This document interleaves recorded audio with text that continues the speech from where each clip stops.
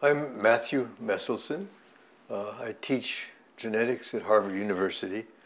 I've been there since February of 1961. Before that, I was at Caltech, where I was an undergraduate, a graduate student, a postdoc, and then I became an assistant professor, and then I came to Harvard. My name is Mark Ptashne. I am now in New York at the Sloan-Kettering Institute. I was for many years at Harvard, and it started in 1961 when I followed Matt as his first Harvard graduate student. I noticed that soon after we got to Harvard, Matt was teaching classical genetics. And that has nothing to do with his background or some of the things he's most famous for. So I'm curious, why were you teaching genetics? Well, you're right. I was in chemistry at Caltech, and there were 9 professors of genetics in the biology department at Caltech, and I never took a course from any of them. But when I got to Harvard, the man who had been teaching genetics said he didn't want to do it anymore. And so the chairman of the department, Carol Williams, said, "You're the new man, you teach genetics." And I was glad to do that because I realized I knew nothing about it, and I should learn about it, and the best way to learn something is to teach it. It was wonderful. And I started using a marvelous book by Harold Whitehouse, which takes an historical approach to teaching genetics.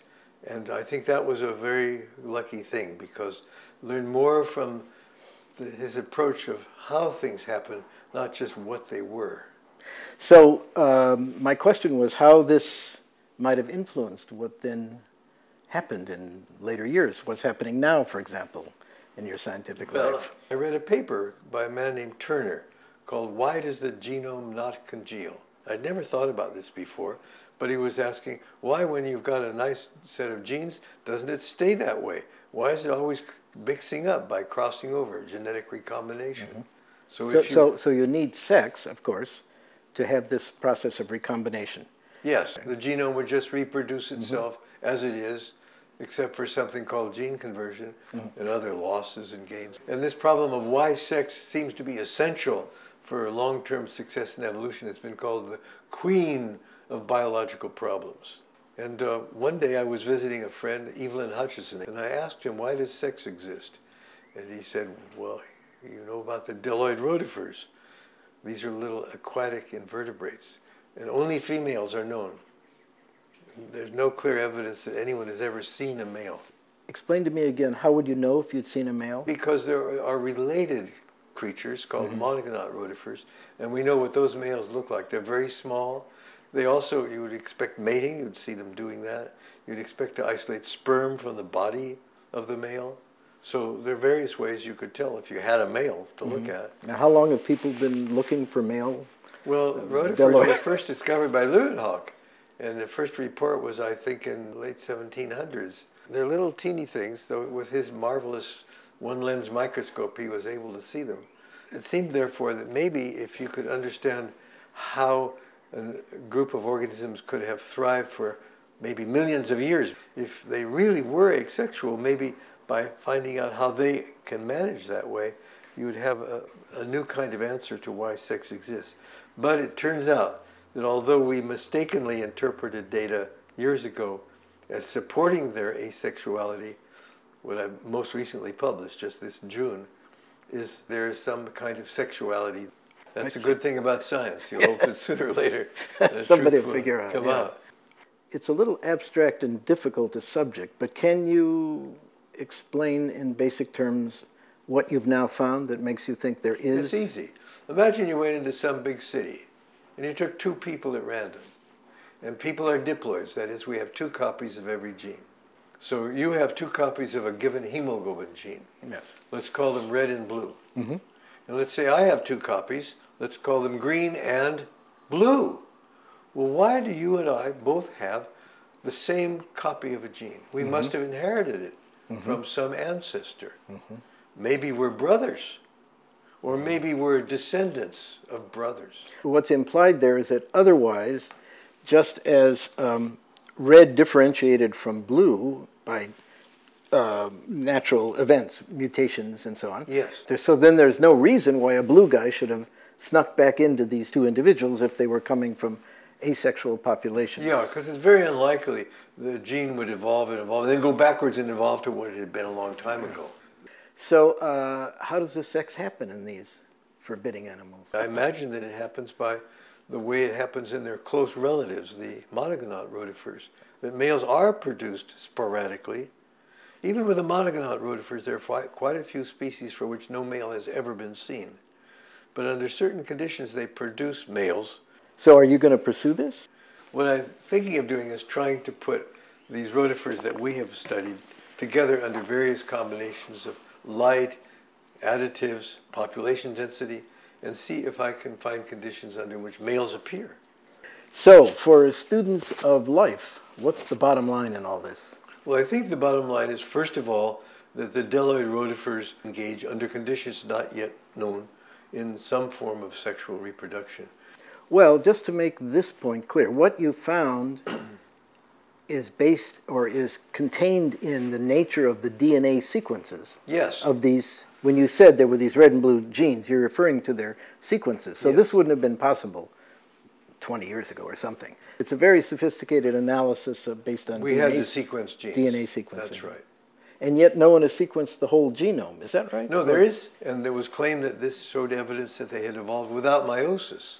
Mm-hmm. And that's because there was evidence that there are no two chromosomes that are homologous to each other. And without homology, chromosomes can't pair. And standard meiosis requires chromosome pairing. How does this relate to your conclusion? Well, we saw that in the deltoid rotifers, there were highly diverged gene copies. And my hypothesis in starting this work was that if there's no sex at all and very little gene conversion, then the different parts of the genome don't have anything to do with each other. They will evolve independently, as though the different parts were on different planets in the solar system. And therefore, homologous genes, initially kept homologous by drift in sexual creatures, would diverge more and more and more.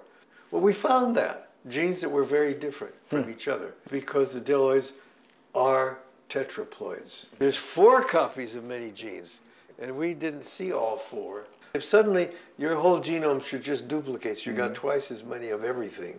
And then as great time goes on, they begin to diverge from each other. So if we looked at your genome, we may not realize that your very far distant ancestors were polyploids. And this idea that animals came from polyploids was started, so far as I know, with Susumu Ono. What was his basic point? His basic point was that nearly all genomes, as we see them today, had arisen from ancient duplications, which then lost some genes, rearranged, making it very hard to see that it was a simple duplication a long time ago. It's an interesting reason why we think they have to have sex. And it comes from an observation from Mike Lynch's lab. The idea is this, that in any big diploid population, we harbor, let's say people, a lot of recessive deleterious mutations. But now if there's gene conversion, half the time the nasty mutation will become homozygous, and you'll be sick, maybe especially in the wild, where the competition is extreme. So the idea is that if you wait long enough, without any sex and only gene conversion, you lose your heterozygosity. And in doing so, you'll express now a lot of the deleterious mutations you've got, because they will have become homozygous. Unless there's outcrossing. And outcrossing restores your heterozygosity, and you can keep going. That's the reason we think it's essential to have sex for deltoid rotifers. We means Anna Signarovich, who came from Yale and had done similar experiments with things called placozoa, and Eugene Gladishov, a former graduate student, and Jay Herr, a former graduate student. I'm not sure that this is generally appreciated. Of course, I don't. It's not. Gene conversion exposes nasty recessives, and the line dies out. It's a new idea. I don't think anyone had proposed this, and neither did Lynch's lab, as a basis for one of the reasons why sex exists. So this seems a long way from what I first knew you about, your famous experiment involving DNA replication. And I recently heard, much to my astonishment, that the cesium chloride gradient, which you have to explain, equilibrium gradient, which you invented and developed and so on, you actually discovered by accident. Completely. By Okay, accident. can you explain the whole scene there? Yes, let me back up a little. So I was in chemistry at Caltech as a graduate student of Linus Pauling. But I wanted to find some way to get into biology because I was always interested in my ultimate target was always to try to explain how you could have a living thing made out of ordinary atoms. But why would you have gone to study with Pauling then? You did X-ray diffraction. Because I figured out you need to know the structure of molecules to figure out how they could be alive. You need to know the architecture. But the X-ray problem you did was on a small molecule. A very small molecule.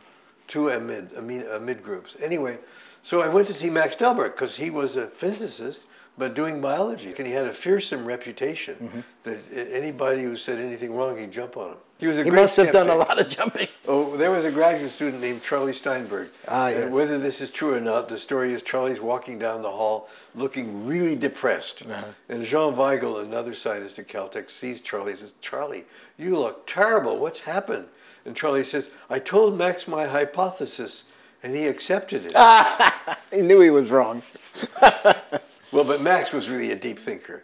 Anyway, I went to see, for the first time ever, Max Delbruck, who was a wonderful man. He was in no way a power seeker. He had a little tiny office. Anyway, the first thing he said is, "What do you think of these new papers by Watson and Crick?" And I said, "I'd never heard of them." So he got out of his chair and he had a stack of these reprints that Jim had sent him, and he threw them at me. And they went fluttering down onto the floor. And he yelled at me. He said, "Read these and don't come back till you have." Well, I heard "come back." So I read these papers. I went back, and he told me that he didn't believe the semi-conservative replication that Francis and Jim had proposed. Explain what semi-conservative Okay, replication. so they proposed that the double helix unwinds, the DNA double helix unwinds, and on the two separate strands are deposited somehow nucleotides according to the base pairing rules, A with T and G with C, and you make two new duplexes that are copies of the original one. Each of the two new duplexes has one strand from the old and one new strand, so it's not completely conservative. So there were three models that Max talked about. One is that model, call it semi-conservative. Another is that by some magic, a DNA duplex sits here and organizes the creation of an identical one next to it. Don't ask how, but it would be called conservative because the old one, generation after generation, stays intact. And then there's dispersive, where you break it into pieces. This was Max's argument. For semi-conservative replication, without making any breaks, you have to rotate the parent double helix. And if it's very long, it has to deal with a lot of viscous drag. And the energy required for that is prohibitive. There was a lot of argument about this. But Leventhal, right, said that no, it's not a big problem, but he didn't know how long DNA molecules were. Ah, well, in those days, we didn't know how long they were. Maybe they were protein linkers. Maybe. Just explain that when you isolate DNA, you typically break it just because it's so fragile that you break it. John Cairns showed by the simple expedient of gently opening up an E. coli cell and looking under the electron microscope at the DNA molecule and saw that it's just one big circle, a millimeter long. John was first at Caltech with us. He was the one who washed the dishes in the house where Frank Stahl and Jan Drake and Howard Temin and I lived. John was the dishwasher, but he didn't live there. He didn't want to live with us, just ate dinner with us. Anyway, so it really started with Max proposing to me that the semi-conservative was wrong. So how are you going to test it? So it's a tribute to how strong a personality and intellect Max was that you took this as a challenge. Yes. Maybe I should have said it's nonsense, Max, forget it. But I He didn't dare. Besides, I took it as a challenge also because I knew how to find out. And that's because Jacques Monod had come to give a lecture at Caltech about a year before, just before they found out that so when you add lactose to growing bacteria, they make an enzyme that eats the lactose, beta-galactosidase. So at that time, it was possible that all the lactose does is some little tweak on the pre-existing enzyme molecule that makes it active, because all people were measuring was activity. Monod proposed to find out whether it's de novo synthesis or pre-existing enzyme that just needs to get tweaked, that we add the lactose or the inducer and see if the osmotic strength of what's inside the bacteria would go up. Because when you make a lot of new macromolecules inside of a container, water has to come in. I thought, this is an absolutely terrible idea.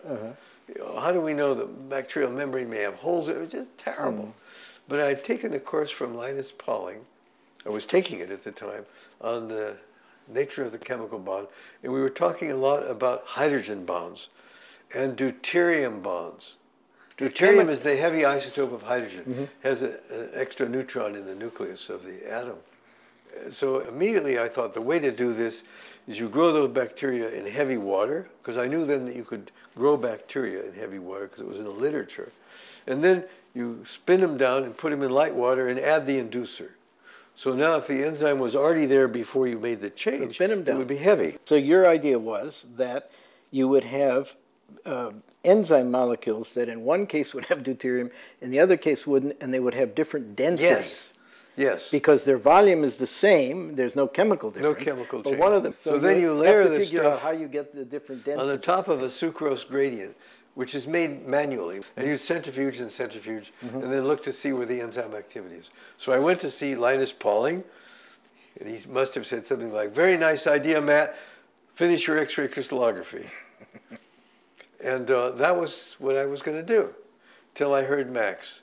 And then immediately I thought, the way to solve that problem is by this same method. The daughter DNA should be, in one case, if it's semi-conservative, after one generation, everything should have one light strand and one heavy strand. If there's conservative, after one generation, you'd have one heavy one and one completely light one. And if it's dispersive, you might get a schmear. As Jim's so just to make it clear, this beta-galactosidase idea was just a theoretical No one ever did that. No one ever did it. Yeah. No, they figured out by a completely other experiment the following year in Paris. Anyway, so Jim asked me, Jim Watson had spent that year at Caltech. And I lived at the Athenaeum, and so did Jim. And we go there before dinner and sit and talk. What year was this? Well, this was the very after year, 1954. Ah, okay. Directly from Cambridge, he came to Caltech. No. And he was interested to know if RNA was also double-stranded, like DNA. And he was building models at Caltech to see if he could build a double-stranded molecule. And he wanted me to do a famous experiment that had been done by a wonderful British physical chemist named Gulland, which showed that there are a lot of hydrogen bonds in DNA. I won't go into that. He wanted me to do that same experiment with RNA. So although I was hired as a teaching assistant for the physiology course, which Jim taught at Woods Hole, and Francis was there, Sidney Brenner was there, George Gamow was there. Wow. Oh, yes. Rosalind Franklin was there. So I did this experiment, and it wasn't like DNA at all. And Jim is planning the course for the next week. He goes to the window. He points down there, and there's a guy sitting under a tree. He says, "You see that guy? He has a very high opinion of himself." I'm paraphrasing, but let's give him the Hershey-Chase experiment to do all by himself in one afternoon. See if he's that good. And it's an important experiment. Why? It shows that the phosphorus from DNA largely goes inside. Very important experiment. Yeah. So it actually didn't prove it because it was a little bit of slop. Yeah. But anyway, Jim is pointing down. He's giving this really horribly difficult experiment. This poor guy sitting there. I felt sorry for this guy. So I went downstairs and I introduced myself and I told him, "They're making a plot against you. They're going to make you do the Hershey-Chase experiment all in one afternoon." Anyway, there was Frank trying to solve a mathematical problem. It was a problem in what's called cross-reactivation. And he wanted to explain it to me. I knew nothing about phages. If you radiate viruses that grow on bacteria, you kill a lot of them. And now, is this right? And now if you infect them so that more than one, a lot of them go into any one bacterium, they can rescue each other and you get more survivors. That's right. Because by crossing over, you can throw away the bad pieces and assemble one of good pieces. Yeah. But only with a certain likelihood. Yeah, Frank taught me right there on the grass a little bit. But he couldn't solve the integrals. It's all just a bunch of Poisson integrals. But I could. Now I'm sure he knows more math than I do. But then I knew a little bit more than he. So I did the integrals for him. And we wrote a paper actually together based on that. And then I told him of my interest in this DNA thing. And he told me he was coming to Caltech that very September to be a postdoc with Joe Bertani, studying what's called the tryptophan effect on phage, another subject. Anyway, we agreed then and there that we would try this thing together with the DNA. So he comes to Caltech, and I must have said, look, okay, let's get started. And Frank says it would be bad for your character. You got to finish your assigned X-ray crystallography. And literally, you didn't have a PhD yet. No. So Frank would not even allow us to begin toy around with it until I finished the X-ray crystallography. Is Frank older than you? 1 year older, but much more disciplined. So after I came from New England and I grew up in Hollywood, California, what do you expect? And he went to Harvard as an undergraduate. I only came later when it couldn't have as big an effect on your character. So anyway, I did my X-ray crystallography finally. I never published it because all I needed to do was satisfy Frank. Didn't Linus want to publish it? Yes. He always scolded me, but only gently. I wanted to get busy with the DNA. I did it. It was fine. My thesis gives exact structure. Sounds like that's what got Pauling off and on the wrong track. That's another subject, a very interesting subject, and I could tell you some interesting things about it. But anyway, it's the same mistake Jim and Francis made. Their first structure was a triple helix. Yes. And then Rosalind Franklin came up with Maurice Wilkins and said, you forgot the water, which makes up 30% of the mass in the B form. And so you don't need 3 chains to fill up the unit cell. 2 is enough. The rest is water. Okay, so Matt, let's get back to the main storyline here. 1954. So now tell us what happened. So we started using what was called a preparative ultracentrifuge in the lab of Renato Dulbecco. And the preparative one is one that you can't see inside the tube during the centrifugation. You have to wait until the centrifugation is done, and you take out the tube, you poke a hole in the bottom with a little plastic tube, and you drip out the contents, each drop into a separate test tube, and then for whatever it is you're interested in, you analyze what's in the test tubes. Our first idea was that we would do this experiment with bacteriophages. At that time, we didn't know that they fall all apart. Now, we weren't using sucrose by this time. We were using rubidium chloride. Bacteriophages you're talking about are the T phages, is that right? Yes, this was T4. Not lambda. Not lambda. Okay, that'll That's come important, up again. in fact. Okay, yes. So because T4 phage, the T4 phages fall apart in high salt. We didn't know that yet. Yeah, lambda doesn't, so just That's bad right. luck. Okay. We didn't know that yet, though. So we put the T4 phages in the rubidium solution and centrifuge, hoping to form a band. But we made this artificial gradient by first putting very strong solution in the bottom and then less, layering it on top, and very gently holding this tube so as not to stir it up. And why did you pick rubidium? We wanted something like sodium chloride, but dense. And so there goes sodium, potassium, rubidium, cesium. The stockroom didn't have cesium, but it had rubidium chloride, so we used rubidium chloride.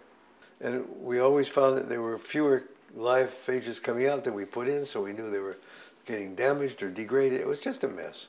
But at about this time, we learned that a member of the chemistry department, Jerry Vinograd, had gotten one of the very first, what's called an analytical ultracentrifuge, where there's fancy optical stuff, so you can see the tube as it's spinning around and see what's happening inside the tubes. So we did that. And the very first run, by this time we were using cesium chloride, I believe.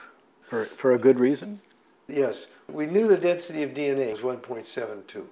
So you just look for a solution that gives you density 1.72 so you could get a band. Without that density, it would go to the bottom. And with rubidium, you couldn't get up to 1.72. But with cesium, you could. Think of it this way. Here's this tube spinning around like that. But we're just going to look down on top of it for the moment that it passes by us. Right?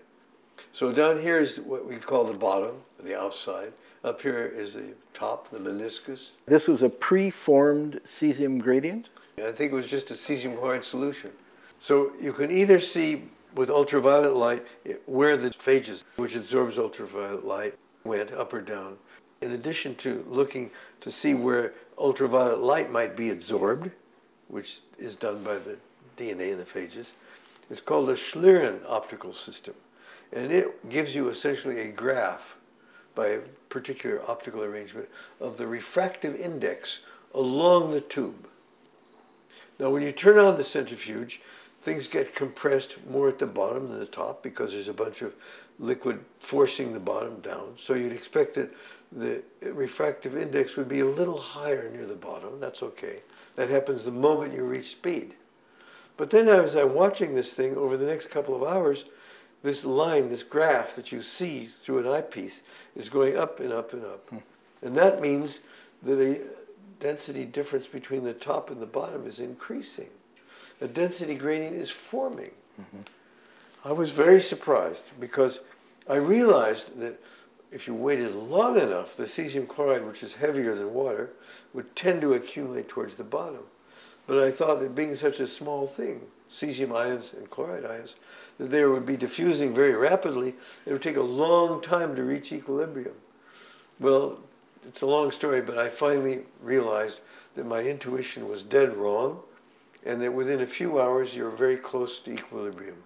Well, this was a great boon for us. It was a godsend, because now we didn't have to layer solutions and make these artificial gradients. It would form automatically. And then pretty soon, I don't remember if it was the very next experiment, we began to see bands. But still the phages were falling apart. And so we switched to pure DNA. At this point, Frank and I got off into some other things. Namely, we thought, oh, here's a new way to measure molecular weights. Because at equilibrium, only Brownian motion determines the width of the band. And so I knew enough thermodynamics to write all the equations how to get molecular weights that way. We did a number of other things, working on the theory of density, and we published that. And Vinograd was involved in that. Vinograd was mainly involved in teaching us how to use the thing and in sort of watching over what we were doing theoretically and experimentally. So this became my thesis, which is in two parts. The first part is the X-ray crystallography of N-prime dimethylmalonamide, which was the thing Pauling assigned me to do. And the other was density gradient centrifugation for studying macromolecules. And at that time we had done calf thymus DNA, so my thesis has a picture of that. And we published in 1957, which is the year, I think the year in which I took my thesis exam. It had been discovered in Germany that you can grow bacteria in the presence of 5-bromouracil, which is like thymine, except take away the hydrogen from the 5 position and put a bromine. That makes it heavier. And Rose Littman in Berkeley, a graduate student of Gunther Stint, had discovered that phages grown in that stuff, phage T4, you get a lot of mutations. And this was a complete sidetrack for Frank and me. We spent a lot of time studying the mutagenesis. So the idea was, if you want to learn anything about DNA sequencing, and this may sound hopeless today, but you have to get different chemical mutagens and then map the sites where they make mutations. And if you knew the chemistry of the mutation, you could say that site is an AT, or a GC, or a CG. And laboriously, you could accumulate information about DNA sequencing with specific chemical mutagens. Okay, so you had this idea in your head about using the fact that cesium chloride formed the density gradient after not too many spins, but you got sidetracked in a sense because you and Frank were so fascinated by the problem of mutagenesis. Yes. The 5BU had another aspect, which was a density label. Yes. What are we going to use? Well, heavy hydrogen. We were worried that heavy hydrogen might upset the inner workings of the cell, because it is a little different. It's chemically a little different. The bond strengths are different. So we were attracted to the idea of making phages dense with 5-bromouracil, T4 phages. Anyway, we never made it work. 5BU was hopeless. So that's why we turned to nitrogen-15, because that is heavier, and we could get uniform incorporation. I see. And still we were working with phages, which kept falling apart. And then Frank went off to Missouri on a job search, but we were all ready to do it with bacteria. And there are two ways you can do the experiment. Bacterial DNA. Yes, E. coli. You can go from heavy to light or light to heavy. And there should be equivalent in the results. And Frank had to go off for a job interview to Missouri. And he knew that I was going to continue our experiment. And I had planned, and he warned me, don't do both experiments at once. Don't do the heavy to light and the light to heavy, because you'll mix them up. I think I had a bad reputation. So I said, I'm going to use color coding. Mm-hmm. I won't mix them up. I did the experiment and I mixed them up. Anyway, because it was a mixed up experiment, when Frank came back, we repeated it and called the repeat experiment number 1, because the bad experiment was going to be confined to oblivion. Even though in that experiment I saw hybrid DNA and realized it was working, but then it all worked out just from then very simple. Well, explain. What happened exactly? Okay, so the next experiment we started with heavy. We grew the bacteria for many generations in heavy medium, so everything is uniformly nitrogen. So that would 50. band near the, down toward the bottom, that we DNA. adjusted the density so it band below the middle. Yeah. And we verified that by looking at the sample that had never been switched to light. And then at various intervals, we take a sample from the growing culture and centrifuge the cells down and resuspend them in light medium and let them grow for n amount of time.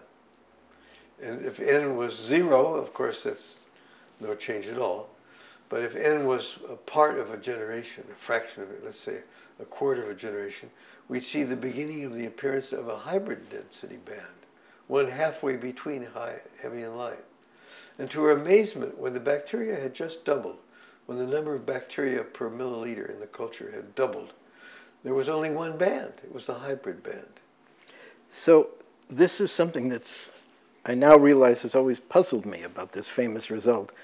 You must have, by luck, picked a generation time which gave you just one start, because we now know if the isn't this right, that if the bacteria replicate faster in richer medium, you'll get a start, and then before it's finished, you'll get another start. Medium, but you can't have nitrogen-15 in richer medium because you can't buy nitrogen-15 cow extract. I see. So they were growing slowly enough. Yes. So that you got only one DNA replication start. At the time. Luck all over the place. Incredible luck. So here we see that at one generation, and that we knew one generation because the bacteria had doubled. Our idea then was there's probably a bag full of lots of little molecules inside the cell. In each cell. And it's slightly mysterious. Why wouldn't there be more? Well, John Cairns later found, first of all, that it's a circle, and only one circle. Yeah. And later it was found that in this kind of poor medium, there's only one growing point. And so no matter where you are when you add the heavy medium, or switch to light, in one generation, everybody has gone around the circle to the place where it was a generation ago. So all the DNA is replicated once, and only once. And so you see this beautiful result of only hybrid DNA at one generation. All the molecules obeying the same clock, for a reason we did not know at that time. Okay, so just fill us in a bit more. We kept going. In 2 generations, we saw hybrid and completely light, as you would expect. Yes, I see. And in each generation, the amount of hybrid relative to the total went down by half, because bacteria duplicate. And so was Frank there when you had the, I mean, this must have been a eureka moment when you realized how beautiful this was going to come out. The first time I saw hybrid DNA, Frank was away, yeah. And I was alone in the darkroom with the wife of Rene Cohen. And I let out a shriek, and if she were here and alive, she'd remember that, I think. A historian of science, a very good guy from Yale named Frederick Larry Holmes, who died, learned more about our experiment than we knew. He went through our notebooks, and here in this room, over whiskey, we would sit and he'd ask us questions, and we'd try and remember the answers, and he'd look in our notebooks, and it was just amazing. And this happened again and again. He'd come back to us. And in some ways, the book is very boring because it's so detailed. But it's a blow-by-blow description of what we did. Can I just say, I would have thought it would be unreadable. But in fact, it's quite gripping.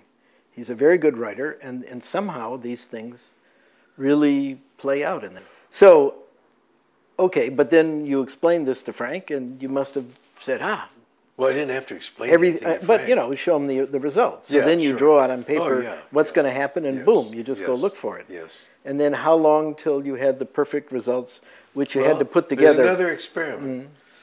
I heated this hybrid DNA.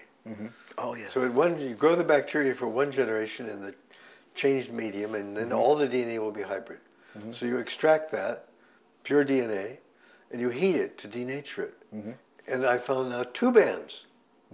And because you could measure the molecular weight also in the gradient by the density, by the width of the bands, I could see that each of these bands was half the molecular weight of the double helix.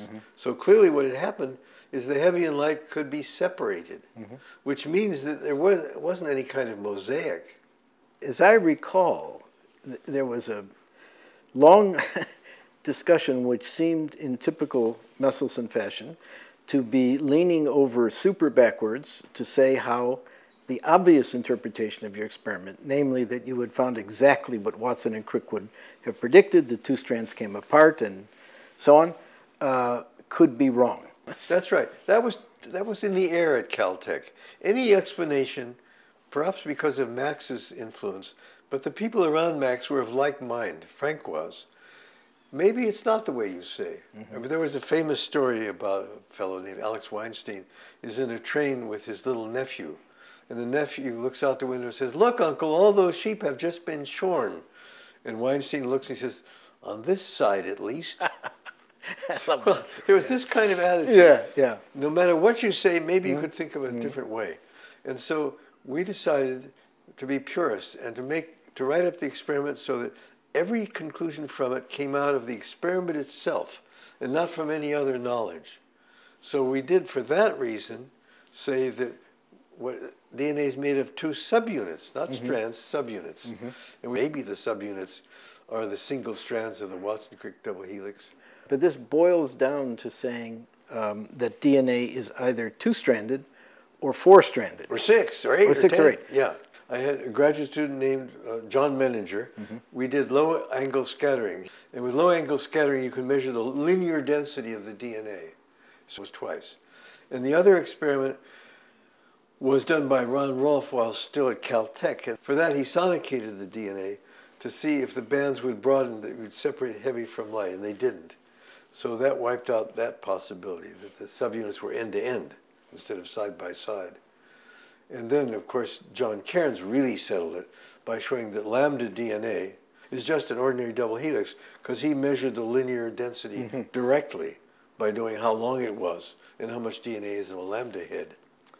Before moving on, let's just summarize why the Meselson-Stahl experiment is so treasured and famous. What do you think?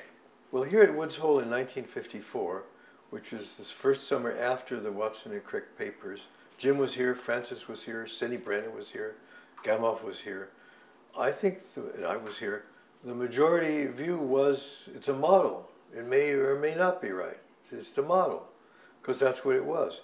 The only evidence that it existed is the fact that it was so beautiful. It explained things in a simple way, unbelievable number of things. It also had a psychological effect, I think, because it was visual. You could see. It meant that it was real. It meant, in a sense, it meant, and I think Jim in his book has said that after that experiment, he had no more doubts about the model himself. Quite a few people, I think, who were not in biology at the time, perhaps particularly chemists and physicists, have told me that when they saw the experiment, they decided to enter the field for their own careers. So it maybe had some effect of bringing in some people, good people.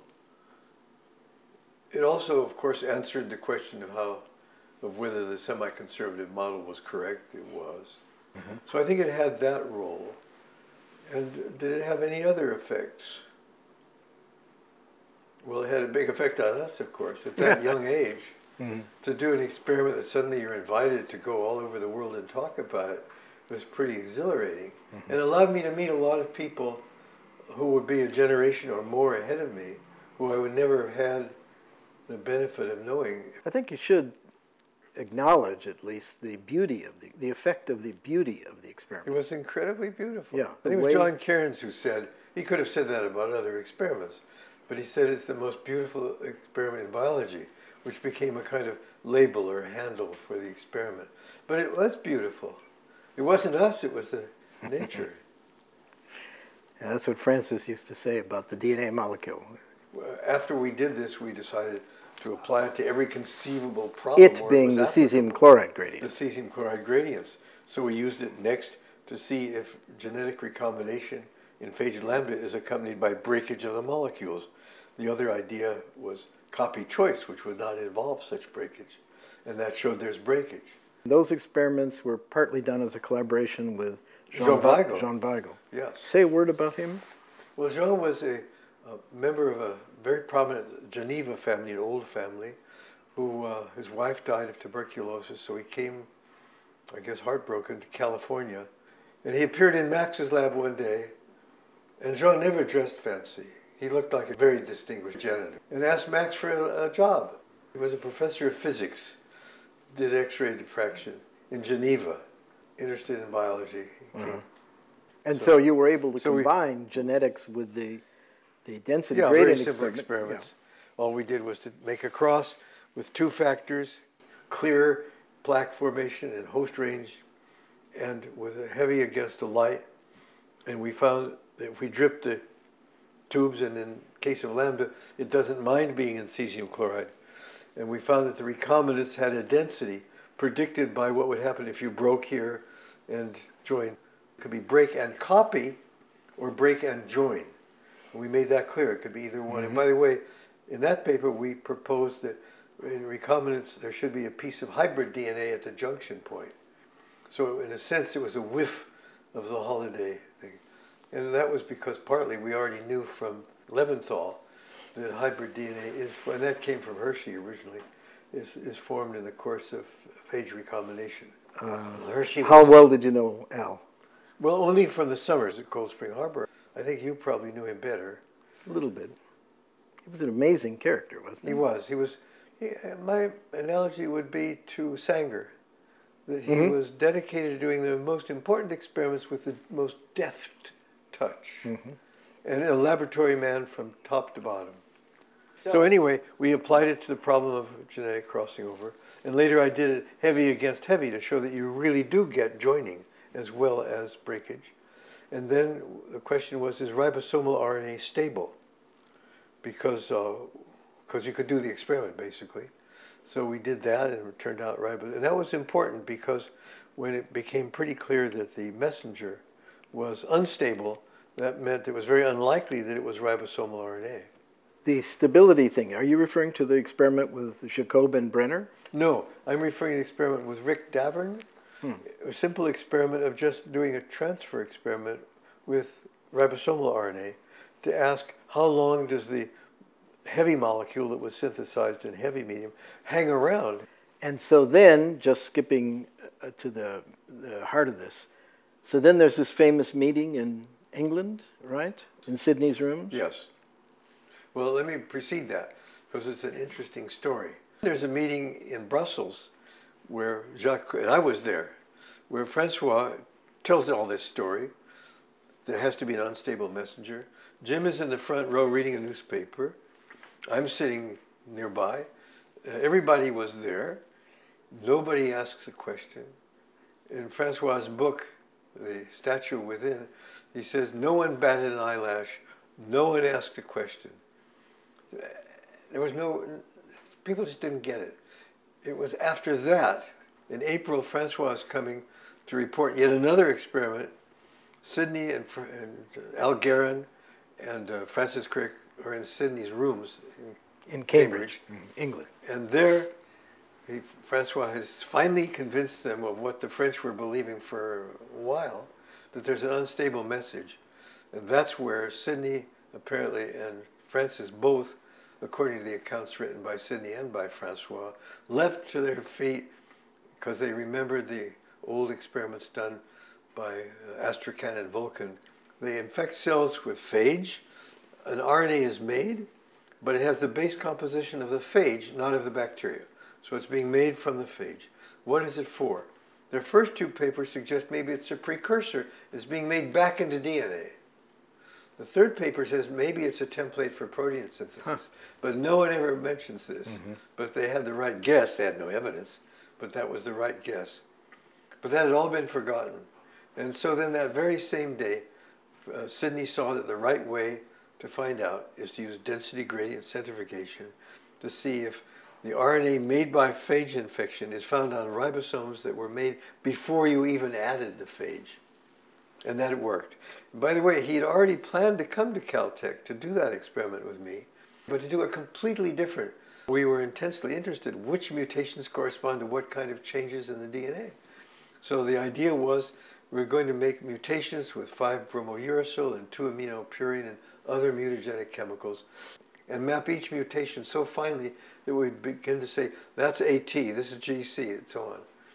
But fortunately, because that would have been a total waste of time, fortunately, Sidney got the idea of doing the other experiment. You know, I recently glanced at that famous paper, and it reads almost like the effect of magnesium on things. I was trying to ban ribosomes in cesium chloride. And I wrote him a letter before they came, saying that I'd increased the magnesium, and all I was doing was watching the particles fall apart. So I was increasing the magnesium, but I didn't increase it enough. So just tell us a little about the messenger experiment. Okay, well, Sidney and Francois came. Francois has a lot of shrapnel in his legs from the war, where he ran out into the field when German fighters were coming down in machine gunning to rescue a pal. He was a combat medic, and this caused him great pain. So he didn't do the experiment. He sat in a chair and recorded the results. Sidney's contribution was to drip out the drips. My contribution was to run the centrifuge. And we used a heavy isotope medium, of course, which was only available because this required carbon as well as nitrogen to give an extra degree of resolution. There was nowhere else in the world that it could have been done. So how did you detect the new messenger on the old ribosome? You have phages, and you're going to infect them. You're going to infect bacteria with those phages. Yeah. In the presence of P32. P32. Or tritiated uracil. So the RNA will be radioactive. And the ribosomes you can recognize by their ultraviolet absorption. Phage infection blocks the production of new ribosomes. Al Hershey had already discovered something that made that pretty likely. But this showed there just weren't any new ribosomes. So any ribosomes that are there have to be old, and yet the new RNA is found on them. And so that did it. So isn't there some famous story of Sidney on the beach realizing you should double the magnesium? There was a Gordon conference in New Hampshire on nucleic acids and proteins. In those days they were held together, the two topics. And so the very last day that they could have done any experiments, that's the day I'm leaving.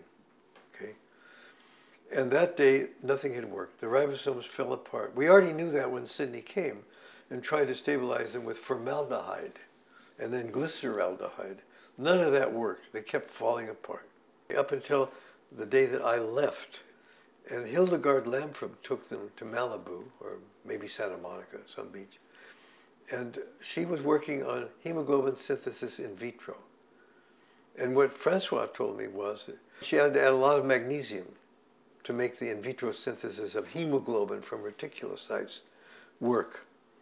And at that point, apparently, Sidney jumped up, according to Francois, and yelled and said, "It's the magnesium." So they went right back. They left their picnic lunch, went right back to Caltech, set up an experiment, put it in the centrifuge, and went to bed. And the next morning, they dripped out the tubes, and it worked. And that was the experiment that worked.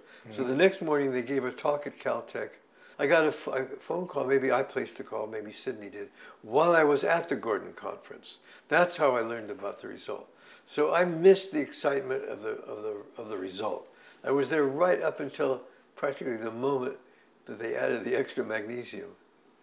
So now to summarize, there's the cesium thing has led to, which you discovered by accident, which has led to this wonderful confirmation of Watson and Crick. It's led to a striking demonstration of break and join. It's now essentially proved the unstable intermediate exists in its messenger RNA, which is, of course, the basis of the whole thing. Was that it for cesium chloride? No, one more thing, and that is that we wondered whether the DNA in bacteria was homogeneous or whether it was patches of different stuff. And by that time, we knew that our DNA was all broken up. So Ron Rolfe, a graduate student, a very brilliant guy, died very young as a brain tumor. But anyway, we did cesium chloride. There were huge variations in the GC content, all the way from maybe 20% AT to 80% AT, depending on the species of bacteria. And what we found was each one gives a very narrow band, showing that the DNA is not heterogeneous, at least down to the level of the pieces that we were centrifuging. Whereas the ribosomal RNA doesn't change very much, which was another argument why the ribosomal RNA was probably not the message, because if it was, it should be coming from all over the DNA and be fairly representative. We didn't make that connection at the time. We were only asking about the heterogeneity of bacterial DNA as its own question. So all of these signal experiments were actually done at Caltech, correct? Yes. So since you went from Caltech to Harvard, and since Jim Watson was establishing this department at Harvard and wanted you there, and say a word or two about the nature of the atmosphere at Caltech. There are at least three components. The first was a very close connection between graduate students, postdocs, and faculty. The doors were all open. Max must have insisted on it, so that was wonderful. The next thing was that no matter what you said, somebody would try and figure out why it could be wrong. And we enjoyed this. It wasn't an insult. And you could come back at them why that might be wrong. So it's a very nice thing. You could think about it at night. You could think about it in bed. It kept you thinking. And the third thing was informality of life there. Not just that the faculty were available, but they come to your parties. Dick Feynman came to almost all of our parties, played his drums, and he was very interested in biology. During the messenger RNA experiment, Dick was there almost every evening, and we always the four of us went out to dinner together. Really? Steak dinners. And then after Francois and Sidney left, Dick and I did experiments. We wanted to isolate enough messenger RNA to begin to characterize it as a molecule. And Dick worked in the cold room grinding. Really? To grind. Yes. And we did sucrose gradients to localize the messenger RNA. And Dick asked a question I never would have asked. He said, how do you know that everything you put in comes out the other end? Well, conservation of mass is sort of important in physics. But it would never occur to me that if you layer a certain amount of stuff on the sucrose gradient, that it all comes out the tube. Well, it didn't. 90% was missing, because we rinsed the tube with hydrochloric acid, and now the rest of the radioactivity came out. So what's going on? It's obviously sticking to the walls. So we'll make tubes. Caltech had a marvelous shop out of Teflon. Nothing sticks to Teflon. It sticks just the same. And with Teflon, it's so hard and expensive, you can't poke a hole each time. You have to reuse those tubes. So we had to build a machine with a plunger from the top, so we could collect the stuff through a little tube from the plunger. Then I got the idea, add a little of something else so it covered the walls. And so we added gelatin, and now it works perfectly. Everything you put in comes out. But there he was with conservation of mass, and a characteristic of Feynman was he wouldn't ever go on to the next experiment until he understood the one you'd just done, even if it was a failure. He wouldn't go on to the next one. It was a great pleasure working with him. By the way, he's the one who discovered intergenic suppression. After I left, he worked with Bob Edgar, and he made the reasonable speculation that if you make a mutation in a phage gene, it has a phenotype. Maybe you could make another mutation in the very same gene that would correct the effect of the first mutation, suppress it. And he did that, and he published it. I never saw the publication, but I was told that it was published in the Caltech student newspaper and nowhere else. Could that have had any effect on Crick and Brenner and their famous? No, I doubt they even knew it. After Mendel, in my opinion, the most beautiful experiment is the one that showed the structure of the genetic code. Not the code words, not cracking the code, the structure. Showing that it was a triplet. Yeah, and it was a surprise. There were many ingenious ideas about codes, but one that nobody thought of in advance was the correct one. It came out only from experiment. The reason you think this experiment is so beautiful, I guess, is because this isn't done by DNA sequencing. No. This is all by abstracting. Pure genetics. It answers the deepest question of all. Not what is the code, what's the structure of the code? That's a deep question. So, what kind of atmosphere was there in those early days at Harvard? When I got there, there was no separate department of molecular biology. There was the biology department and the chemistry department and a little committee, the higher degrees in biochemistry. So the atmosphere at Caltech was already where, in a friendly way, you shoot down every idea that anybody else has, if you can, and suggest another idea, which really sharpens up your ideas. And that carried over to Harvard, to that group of us in molecular biology, once it became a department. And even at department meetings, there was vigorous debate, very often. And there were 17 members, I think. Nearly everybody was a member of the National Academy of Sciences, with 4 or 5 Nobel Prize winners. So anyway, it was a great department. Yeah, so I remember it. So, can we switch gears? Yeah, what did I do at Harvard? I was interested in gene conversion. Gene conversion is when you have, in a diploid, the gene base sequence on one is removed and replaced with the base sequence on the other one, so that now they're identical on both. People interpreted that to mean that somehow the DNA of one DNA molecule was removed over a certain region and copied back from the other DNA molecule, so they both now were identical over a short tract. It's like a double crossover, except now we'd like to get down to the mechanism. And so it became possible, because of Dale Kaiser, to know how to separate the 2 strands of lambda DNA and get them pure and separate. So we could take the Watson strand from a different genotype than the Crick strand. So now we have DNA which is mismatched. Let's say at only one site, because the 2 different DNAs we're going to use differ by only 1 mutation. So now we have a double helix which is at odds with itself, so to speak. One strand says this, and the other strand says that. And so now the question is, what comes out of this? So Judy Weilenberg, who was a wonderful geneticist. She was a student or a postdoc? She was a postdoc. And made these hybrid molecules with like a particular mutation like clear 87 and wild type.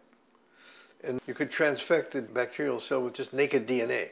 And now you plate these cells before the phages come out. It's called infective centers, on a petri dish with agar and bacteria. And then you pick each of these infective centers after it's burst and multiplied a little bit, and plate all the phages from that and look to see what you got. And in some cases, you'll find that although you had one of each kind to begin with, only one kind comes out. And you'll find that depending on which mutations you do this with, there are biases. Sometimes this one likes to prevail, sometimes this one likes to prevail, and they're characteristic of the mutation, so it showed that. If you do it with 2 different ones, they get modified together, showing that this changes over a tract, over a length. So we were able, therefore, to measure tract lengths to show that the basis of this kind of conversion is mismatch correction, which would essentially scratch away one or the other and recopy from the one that wasn't scratched away, so that now both strands would be the same at that position. And that's a form of gene conversion. So she showed that. And that was important because it was required by certain models of recombination. Then the next thing that happened was we did it with multiple mutations. And Bob Wagner, a graduate student, showed that you could measure the length of tracts over distances like a kilobase or so. Then at the end of that work, I asked myself, it was kind of a very naive question, but what good is this? Does nature make any use of it? So remember, DNA replicates semi-conservatively. So we have an old strand and a recently built strand. So if the gene conversion, the scratching away, could be confined to the new strand, if you'd made a mistake in copying the old strand, the mismatch tells you, here's where the mistake is, and this is the strand on which it is located. Matt, it might be worth emphasizing that the way mutations generally arise is not by affecting the pre-existing strand, but by mistakes in making the new strand. This is absolutely worth important to say. These are replication errors. So if you have made a replication error, by definition, it's on the new strand that you've just tried to make accurately and you failed to do so. Mm-hmm. So if only the mismatch correction could always be directed at the new strand, it would be a way of correcting your replication errors. Maybe not perfect, but an awful lot better than just letting them go by. So how would you recognize the newly synthesized strand? Well, it was already known that DNA is methylated in many species, not all, and that the methylation is laid down as a separate step after the DNA is made, a few minutes later. So that means that so long as you get in there before the methylation happens, the new strand has no methyl groups and the old one does have them. So if you could have a system that would say, aha, there's a mismatch, and aha, this is the strand which has no methyl groups, I'll scratch that stuff away and let it be resynthesized. Maybe the second time it will resynthesize it correctly. That would be mismatch correction. So I predicted that in the paper with Wagner. So now we need an enzyme that can go looking for a mismatch. Okay, there's a mismatch. And then the enzyme has to say, which of you two strands has no methyl groups? The old strand remains methylated. Yes, when the it's methyls copied. don't come off. They don't come off, right. They don't come off. So the enzyme now finds a mismatch, and then it says, which of you two strands is not methylated? Oh, it's you. I will remove this piece of DNA. Try again. Copy again. Maybe you'll get it right the next time. So it's a terrific way. It increases the fidelity of DNA copying by a couple orders of magnitude. It's a big effect. So if you knock out this system, you get a lot more mutations. So in organisms that don't have DNA methylation, flies, yeast, there has to be another way to recognize a new strand. I see. And so this idea might be in trouble. Mm-hmm. But we put it forward anyway, mm-hmm. because maybe there's other ways. In fact, I think we even said maybe the proximity to a break. So that turns out to be important, and there are people who don't have a gene to do this correctly, and they have a certain familial intestinal cancer.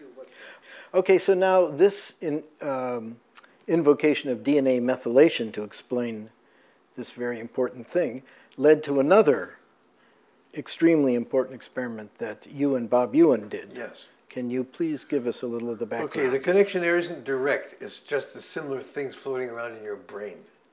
Well, about DNA and methylation. That's how everything works, isn't it? Yes, it is. So there's a phenomenon discovered by Jean Weigel and Salvador Luria called host modification and restriction. It means this, or one manifestation is this. If you grow a phage in bacteria A, it can reinfect bacteria A, usually, but it can't infect bacteria B, if B is a certain kind of a bacterium. What happens? It injects its DNA, but the DNA is demolished, down to completely broken down. And Lederberg, that is Seymour Lederberg, the brother of Joshua, came to Harvard, and we did an experiment that shows that it's completely broken down in such cases. Oh, yes, so in other words, the bacteria you came from, if you're a phage, leaves a mark that tells you what other bacteria you can and cannot survive in. So the question is, what is this mark? And what is the means by which you are destroyed if you don't have the right mark? Well, there had already been evidence that methylation might be involved. We were interested to isolate the enzyme that does the murder. So it's easy to do. You make lambda-phage DNA with radioactive tritium. You make another bunch of lambda DNA labeled with a different isotope that you can tell the difference in a Geiger counter. Label it with P32. And one lambda is grown in a strain that produces lambda that cannot grow in the other strain. It's demolished if it tries. So we made these two kinds of DNA, and the first thing, you sediment them in a sucrose gradient to make sure that your DNA is okay.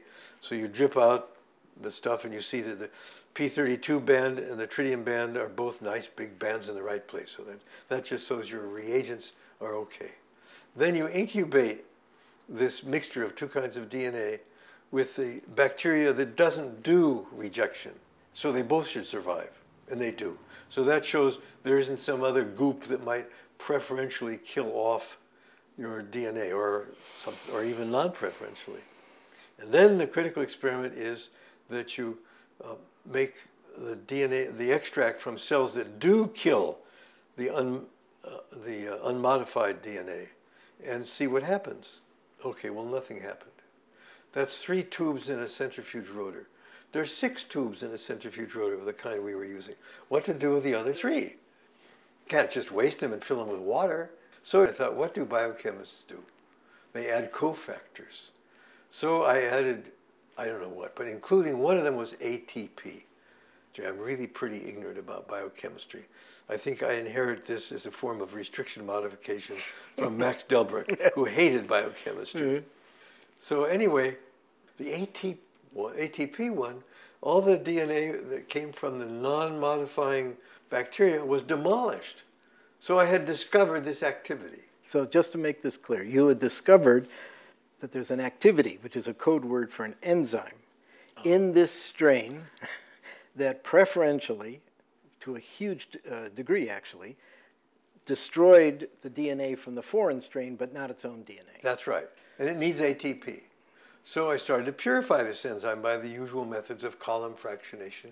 The activity goes away. At this point, Bob Ewan came to the lab.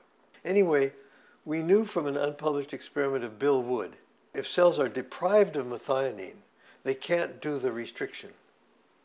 Therefore, it sounded like something involving methionine was needed. I think what we did was to just add plain old methionine. And it brought the experiment there, now it works again. Mm-hmm. And I kept on purifying, and the activity went away again. Well, you had to add it, plus ATP, in order to get the restriction activity. Did I get that right? We needed to add what was necessary. There's a paradox here. Not only does this enzyme chop, mm-hmm. it also methylates. It's a dual purpose. Yes, but what you were measuring at that point was the chopping. At that point, we were doing the chopping, which requires S-adenylyl methionine. Okay.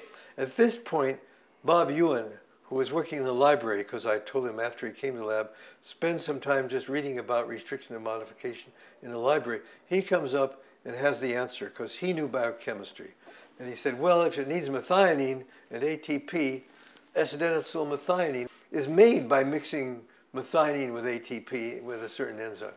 So now we added S-adenylyl methionine, and it turned out that now we thought we could dispense with the ATP. It's all only there to make more.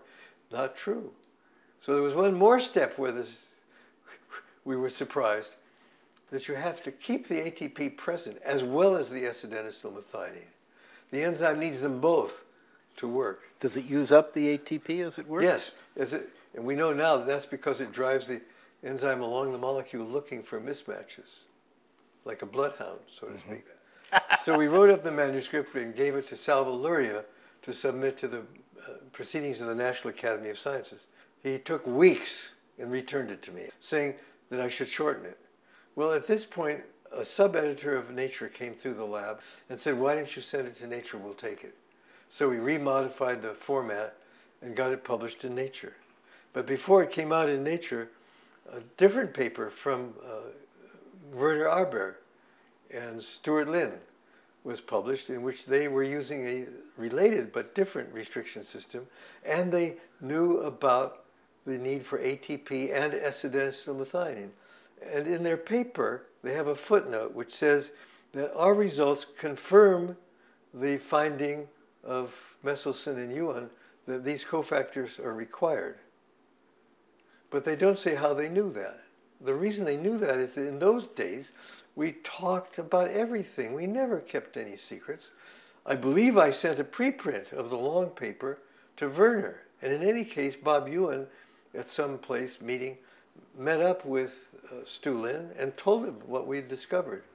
So what Werner should have written was, we learned about the cofactor requirements. That would be perfectly reasonable. And we did that, and it worked. And then it's okay if he publishes first. Would you recommend that people keep secrets? No. It's more fun the other way. Of course. In the long run, it's still better. Mm. It does mean that you should write up your papers pretty quick and get them published if you care about this sort of thing. And Frank and I are both notorious. We took ages to write up the semi-conservative replication of DNA, and finally, as is written in many books, Max Delbruck took us down to the Caltech Marine Station at Corona del Mar, locked us in a room with a typewriter, Manny Delbruck would open the room occasionally, he'd put in a lunch or a meal, and wouldn't let us out till we produced some kind of a manuscript. Well, can I point out, you still haven't written up your PhD thesis. This is a scandal that we've revealed today. Well, this is really an important issue because, I mean, I don't see how it's possible to do science keeping secrets. I mean, who would want to do it that way? But people have bad experiences. Okay, so Ham-Smith got the Nobel Prize for restriction enzymes. Yes, type 2 restriction enzymes. Yeah, well, I noticed in the thing that was written, and in fact I wrote the Nobel Committee, they said that these people had discovered the first restriction enzymes. And I pointed out that this is false. I didn't actually know about RBER, but I said, oh, Matt did this first. And of course they didn't answer me. But maybe you should explain the just completely serendipitous fact that their enzymes turned out to be more useful. Oh. So this type 1, as they're called, because they were discovered first, the kind that I and Bob Ewan purified, and they wander around and find a place to chop. So they're no good for getting a discrete end. Many different kinds of ends are produced because it doesn't chop in exactly the same place every time. So the reason type 2 turned out to be so useful was because of recombinant DNA and sticking DNA molecules together. Oh, absolutely. And if you didn't have a known place of cutting, but that was just purely right. And our restriction enzymes are useless for this. Ham-Smith has written that when he got the message from the Nobel Prize, and this is complete Ham-Smith, who's just 2,000% modest and yes, he's a wonderful, wonderful guy. Said that he clapped his head or something like that and said it should have been Meselson, which is not true, because our enzyme had nothing to do with genetic engineering. So Matt, in these descriptions of your work on recombination, you didn't mention something that people were heavily influenced by called the Meselson-Rading model. I won't ask you to explain it in detail, but why was that so important to so many people? Well, there was a previous model, the Holiday model, for how genetic crossing over happens at the DNA level. Where you cut, what you join, what you chew back, how you resolve it, all those details. So Holiday came up with a very promising model, but wasn't able to explain certain asymmetries in the results of crosses in fungi. So Rading and I proposed a model that was able to handle the basic asymmetry of the process of genetic recombination. It started with cutting both chains of one molecule, and the model was wrong. The right model is you make a gap, which sounds murderous, but that's the way the real thing works. But there was about 10 years between the so-called Meselson-Rading model and the later model from Chastock and Rodney and Frank Stahl and or Weaver. So I gather that this stimulated a lot of research. So although it was wrong, I'm told, because I didn't do the subsequent research, but some people might say that it stimulated a great deal of research, which eventually got a much superior model. Mm-hmm. The same this has in physics. The Bohr model was wrong, but a lot of work on the Bohr model, and you come up with quantum mechanics. Mm-hmm. Just occurs to me while we're sitting here, a couple of years ago, I had dinner in Paris with Miro Radman. Miro worked in my lab furiously hard trying to isolate an enzyme involved in genetic recombination, and we couldn't find anything. And he was willing to do an enormous amount of work, but it just wasn't going to happen. But then after I predicted that there should be methyl-directed mismatch repair, on a visit back, and also together with Barry Glickman, Miro did an experiment, and we wrote a paper. It wasn't proof, but it was pretty strong evidence that mismatch correction really occurs, directed by methylation. Miro continued doing that kind of experiment, and so did I, and worked out a lot of the fine details. Like the question, if the DNA is fully methylated, will the mismatch correction enzyme recognize it at all? And Pat Pukilla in my lab showed it doesn't.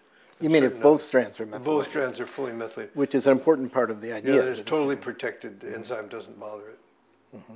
And we showed that we isolated the methylation activity by itself, and we showed that there's binding between these certain sites. We characterized the sites and the enzyme. We did a lot of other stuff on the mismatch correction. Mm-hmm. Haberman, Ellen Haberman, and Janet Haywood, and Herschel Raskus. And mm-hmm.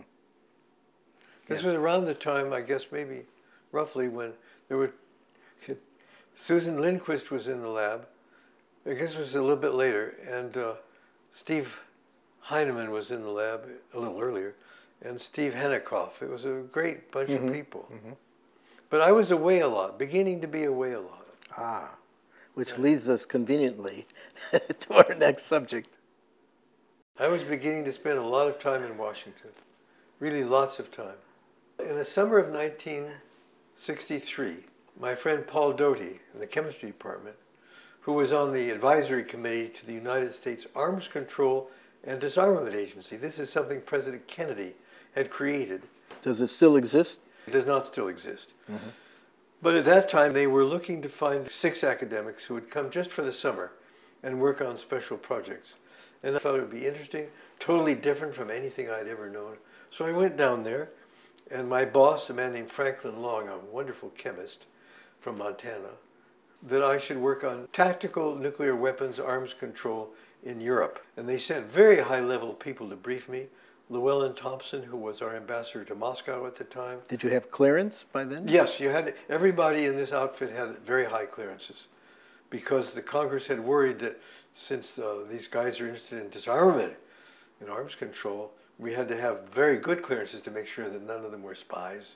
But it meant that you could talk to your office mate, because you know that he and you had the same clearances, even if he's working on something quite different. The other criteria for communication was need to know. So after about a week or two, I went to Frank Long and said, I don't know anything about tactical nuclear weapons in Europe. I'm a chemist and a biologist. Why not have me look into biological and chemical weapons? He said, fine. And I decided I would look into biological weapons. So I went to the CIA, and then I went to Fort Detrick, and I was taken around by a man named Colonel Leroy Fothergill, a good biologist. And he showed me a 7-story building which had what looked from a distance like windows, but they were fake windows. And he explained that inside really is a big fermenter. We make anthrax. So it's something like, I don't know, maybe 10,000 liter fermenter, big one.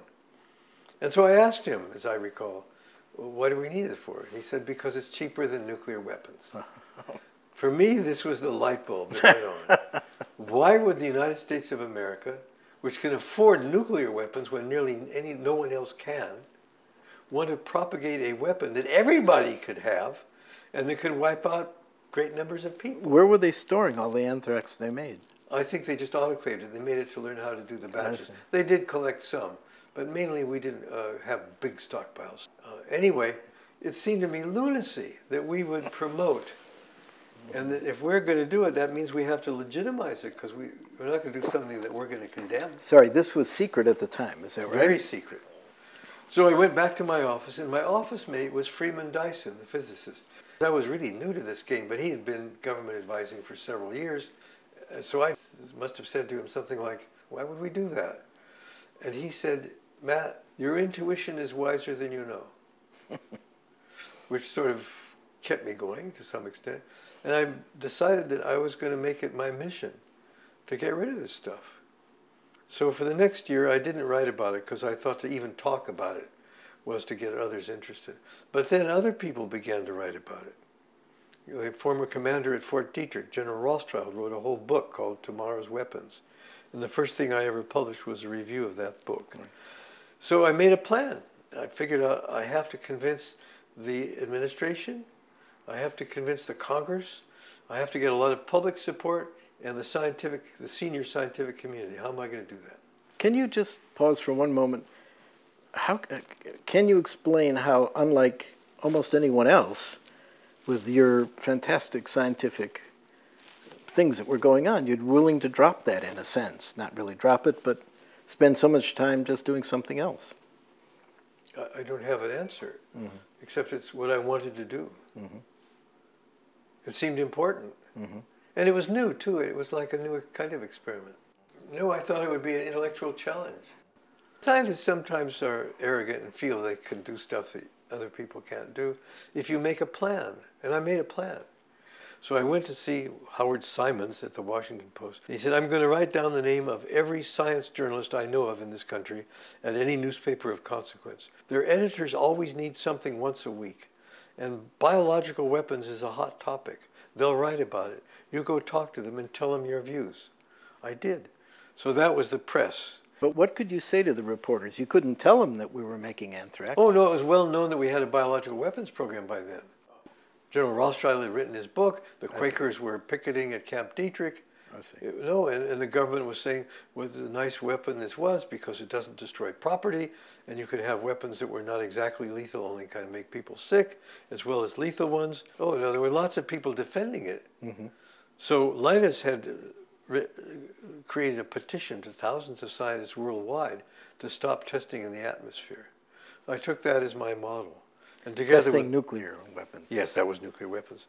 We got, I think it was 23, mostly Nobel Prize winners, to sign a letter asking other scientists to sign a petition.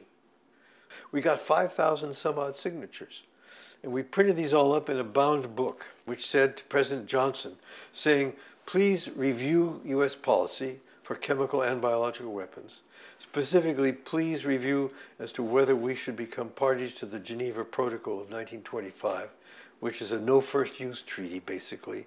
We won't use chemical or biological weapons unless you use them on us. We had never ratified it. By then I had written papers and published things and so on. So, and the last thing we asked was, please stop the use of riot control agents and chemical herbicides in Vietnam. Mm-hmm. Because although these are mild things compared to nerve gas and anthrax, it's a continuum of agents, and once you blur the line.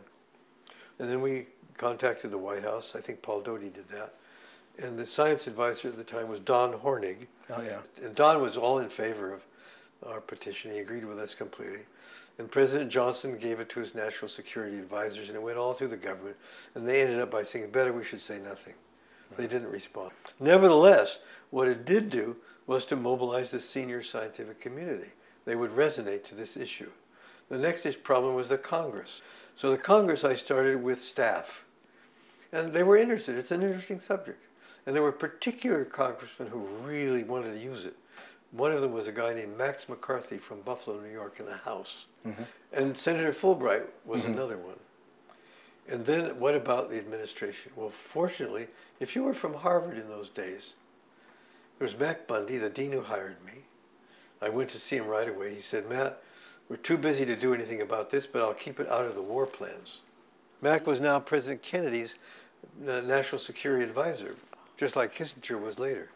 Anyway, Elliot Richardson, I knew him. He was in the Defense Department. Everybody, I was Cyrus Vance, Harriman, because somehow the cachet of coming from Harvard, I think, or he was this interesting kid. I don't know what it was, but no one ever closed the door. Huh. And I wrote memos and so on. And now President Nixon gets elected. And Henry Kissinger was designated by Nixon as his national security advisor. And I remember one day when he asked me, well, what should we be doing about your thing? So I told him I'd write him some papers. And it came to the point where nearly everybody agreed that these things were a menace to us if they proliferate. So your argument was not, the winning argument was not so much that they were immoral or something. No, I never argued that. Yeah. But the other thing I did emphasize was that there's no use for these weapons. No. You can't think of an engagement that makes any real military sense. And in that, I had a lot of help because the Defense Department couldn't find a use for them. Chemical weapons, that's different. They had a use for them, but not biological weapons. So the Joint Chiefs wanted to keep them. They wanted to keep all options. So weren't there drug companies and chemical companies involved? Chemical companies were very opposed to chemical weapons in modern times. At the time of World War I, they saw it as a way of getting government money to catch up with Germany. But after World War II, Rachel Carson and other people gave chemicals a bad name. And the big chemical industries didn't want anything to do with it. So the whole thing was reviewed by President Nixon. And Henry Kissinger had a particularly important style. He wanted to submit to the president every possible option. So that happened. It was a very good idea. So various arms of the Defense Department and the Pentagon and so on were writing these? Yes, each one wrote its own input. So President Nixon in November of 1969 announced that the United States would renounce biological weapons. What is the status now of the various treaties? There are two big treaties. Yeah. One is the Biological Weapons Treaty, which prohibits the development, production, and transfer of biological weapons, and there's no inspection, there's a possibility to appeal to the Security Council. So who has signed that one? Nearly everybody. And then there's the Chemical Weapons Convention, which has elaborate verification and inspection. That was used in Syria recently. It supervises the destruction of stockpiles all over the world. It's a terrific treaty. And we've signed that. We've ratified. You can sign a treaty and then you have to ratify. Signing just, they're separate. Yeah. And Israel has not ratified it, but they have signed it.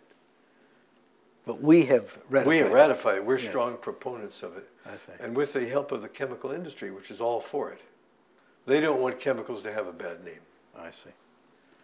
So we've really made a lot of progress. Both of these things are outlawed. And I hope that what this means is that the really advanced knowledge that's coming from our science is not going to be used, or is less likely to be used for hostile purposes. Okay, so now I am familiar with, at least superficially, with three major accomplishments in this area of yours. The first has to do with defoliation in Vietnam. The second has to do with the so-called yellow rain. And the third has to do with anthrax poisoning in the Soviet Union. Okay. The AAAS, the American Association This for is the now we're talking about Advancement number of one, Science. the herbicide thing. Yes, asked me to design a study of the effects of herbicides on ecology and health in Vietnam, where herbicides were being sprayed. I accepted this. They gave me $50,000 to do it on condition that I could do a pilot study, because how could you design a study without having some experience? Then that would require that I go to Vietnam. So I spent 6 weeks in Vietnam during the war in 1970. So and where did you stay? What did you do? We were able to fly into villages to collect human milk samples, because we had developed, together with Bob Bachman, who was a graduate student, a method for detecting dioxin, 100 or 1,000 times more sensitive than existed before that. Well, you just have to explain. Dioxin is a contaminant of 2,4,5-T, one of the herbicides. Or Agent Orange. So-called Agent Orange. 2,4,5-T and 2,4-D mixed together makes Agent Orange. We collected many samples of human milk. We found lots of dioxin in the milk from women who lived along the rivers that drained the sprayed forest, but not women who didn't. Maybe it's worth just reminding people why they were, what they thought they were doing when they were spraying. Okay, the spraying of the forest was to improve visibility. Improve visibility from the air. So you could see the ground. Yeah, from the air. So, because finding the enemy was a big problem. Because we had such firepower that if you found anybody, you could attack them. Why were you worried about dioxin? So I had this report on the toxicity, mutagenicity, teratogenicity, and carcinogenicity of a large number of agricultural chemicals, including herbicides. And the only really striking result was that 2,4,5-T caused cleft palate, and I think it was in guinea pigs. And there was a Vietnamese student at Harvard who came to me with a stack of newspapers that said there were deformed babies. These were Saigon papers in Vietnamese. I couldn't read them, blaming it on the herbicides. But the two things together I knew would create some publicity. So I called Lee Dubridge, who had been the president at Caltech, so I knew him well. And by now he's Nixon's science advisor. I go right down there and I tell him this. Anyway, to my astonishment, Lee Dubridge picks up the phone and he calls David Packard, #2 at Defense. And right there and then they cancel Agent Orange. I would have thought they'd have to review it or ask the president. Really? Period. But they had two other herbicides, white and blue. So we went to Quang Ngai because there had been a crop destruction mission up there, and we wanted to see it from the helicopter, from the air. And the long-range patrol had been out during the night, and they'd seen buckets hanging from the trees. And as far as he could tell from the looks of it and the smell of it, it was human urine and mud. And here's the story. The whole problem in Vietnam, or one of the main problems, at least the way we fought the first part of the war, was to find the main forces and attack them. But how could you find them under all those trees? So we needed some way to find them. If human beings urinate on the ground, urea is converted by bacteria to ammonia gas. The ammonia molecule is a nitrogen with 3 hydrogens and creates a huge infrared absorption band. Very intense. You can detect the smallest amount. So a small infrared spectrometer is designed for helicopters. It's called the people sniffer. And you fly around with this thing until you find a lot of ammonia, and then you call in the gunships and you blast the daylights out of that area. Well, the Vietnamese had figured this out. They hung the buckets in the trees. When the people sniffer comes, they blew it out of the sky. And it's very interesting and important because it shows that if you're remote from a war scene, the same human brain, some bright guy maybe in Burbank, thought this is going to win the war with this high tech. But the same human brain is there on the ground in the Vietnamese skulls. And they see how to just turn this thing around 180 degrees and make it work. And it's a story about that kind of war in general. The people who design it in the air-conditioned offices in Washington don't have a clue about what's really happening on the ground, I'm afraid. That's an exaggeration, but not so much. Well, now, the end of this story. The last day I was there, General Abrams wants to see me. I spent all morning with him. One of the first questions he says, what did you think about the herbicides? And I thought he meant health effects and ecological effects. He said, no, I mean military utility. And I said, well, we hadn't studied that. And he said, you want to know what I think? I said, yes, sir. He said, and this were his exact words. He said, I think they're shit. Do you realize it takes more than a week, it's 3 or 4 weeks before the leaves fall off? Do you think those guys are going to hang around so we can shoot them? They know when it's been sprayed. I mean, it's so obvious. And there are other reasons why. We flew over an area where there had been crop destruction, and we invited with us the Chemical Corps colonel who had designed that mission. He told us all the reasons why this had to be enemy soldiers growing food for their own consumption. That there were no houses down there, so no civilians. That there was terracing on the hills, and only Chinese knew how to do terracing, the native and Vietnamese, but not the native Montagnard people. That the amount of rice under cultivation had expanded greatly in recent years. When we got back, we had very fine cameras. We developed the pictures. This is all wrong. There are little houses all over the place. We got a hold of French photography that was taken in '46, and the very same rice fields were there. There had been no expansion of production. There was terracing, but we found in an anthropology book that this particular tribe, called the Hooray tribe, were unusual. Unlike other Montagnards, they practiced terracing. Everything was wrong. So we made huge enlargements of our pictures in color and sent one set to the Secretary of State, one set to General Abrams, and one set to Ambassador Bunker, saying that we had studied only one mission, but it was completely wrong. So, Matt, you have some pictures? I do. So we had a helicopter, and we photographed forests that had been sprayed and that had not been sprayed. And there are basically two kinds of forests, to oversimplify things. There are the mangrove forests, trees that grow in tidal areas, and the inland hardwood forests. It turns out that the mangrove forests were extremely sensitive to the herbicides. Here's a mangrove forest area that has not been sprayed. And if you can see this little dot here, that's a small boat, which gives you an idea of the scale here. And this is a picture at about the same scale of a place that had been sprayed, and there are only a few trees that have survived. Then we went down on the ground to see what it looked like close up, and it looks like that. But the inland forests, here's an inland forest area, beautiful Diptera carpaceae is the dominant tree that has not been sprayed. And after spraying, the leaves fall off, but it takes many days for them to fall off. So it was clear the herbicides were indeed taking off leaves, and in the case of the mangroves, removing the whole cover. As I mentioned, General Abrams thought that the herbicides were generally useless. And we studied an area where there had been crop destruction, which looks like this. This is about 15 kilometers total, and you can see there's browning here. That's where cacodyllic acid had been sprayed to kill the rice. I don't know if you can see this, but this is covered with little houses, little grass houses. We got back and we wrote this report, and we're told that as a result of it, that General Abrams and Ambassador Bunker organized a complete review of the herbicide program. They recommended it be stopped, and within a few days, President Nixon stopped it. It was the end of the program. Matt, I love these stories about yellow rains. Well, I've been consulting at the CIA on other issues, and when we learned that there had been some mysterious kind of deaths in Laos claimed by the refugees coming out of Laos to be chemical weapons, I was called and asked if I would consult. The claim was that there was yellow material, sticky droplets, that fell on people and caused them serious illness and even death. What year was this? Well, we first learned about it in 1976 in a cable that came from Bangkok to Washington.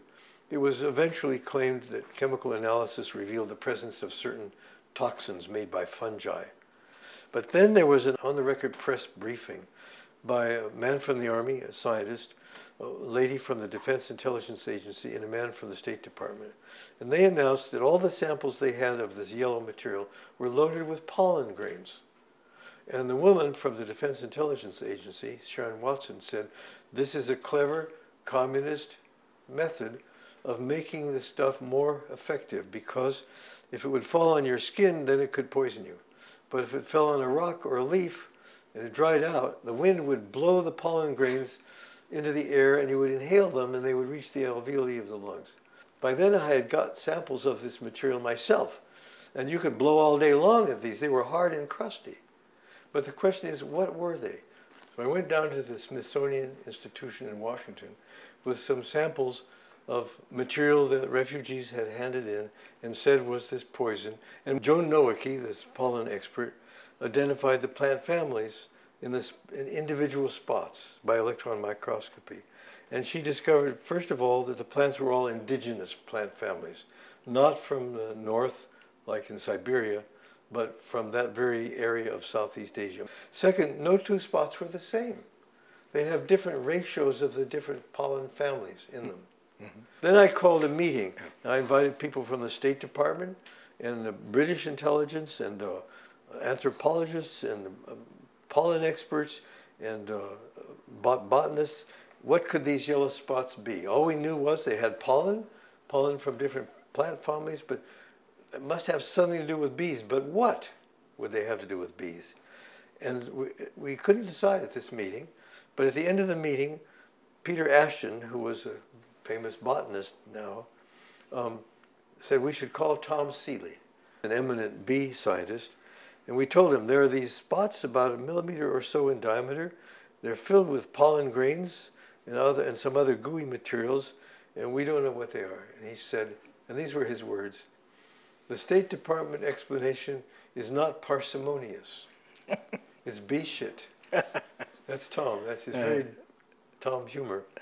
Now, bees, when they fly around, each bee will visit different flowers. Mm-hmm. And so it's likely that the feces from one bee are different from the feces of a different bee, mm-hmm. even in the same flight. So we got bees from Southeast Asia and squeezed them to get out samples of the bee feces and looked at that under the electron microscope. Anyway, it all matched. And then we did a lot more. I was teaching a course on war, and my teaching assistant at Harvard was the son of Al Haig, the Secretary of State and the aide to President Nixon. And Al Haig had by that time retired from Secretary of State. So his son, Brian, arranged I should meet his dad and show him my slides. So I did, and at the end of that, General Haig, he put his arm on me and he said, well, Matt, that's very impressive. But what they showed me when I was Secretary of State was also very impressive. And then he said something, I think, very important and interesting. He said, we are all in the hands of maniacs. Now, what did he mean? I think what he meant was that if you're the Secretary of State or the President, the people who are producing information are such a low level, you don't know any of these people. So it's very hard to know what's really going on. Mm-hmm. And the government's never admitted this. Still to this day, there is a long report, it's still highly classified. Anyway, a scientist can go out and do things that a government can't do, oddly enough, because we're so independent as individuals. And I've done 3 things like that, which I enjoyed also very much. One was the yellow rain, this. One was the herbicides, and the third was there was a big outbreak of anthrax in the Soviet Union in 1979, in April and May. And I was, in that case, working in the CIA, living down there as part of the review group. And the conclusion of the agency was that probably the Soviet explanation of this outbreak was wrong.